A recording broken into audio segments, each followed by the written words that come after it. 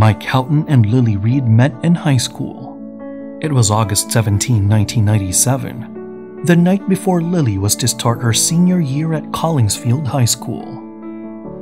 There was a bonfire at the lake to celebrate the end of summer freedom.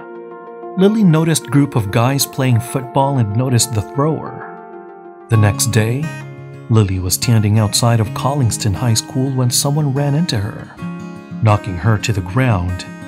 It was the thrower, the guy you saw the night before.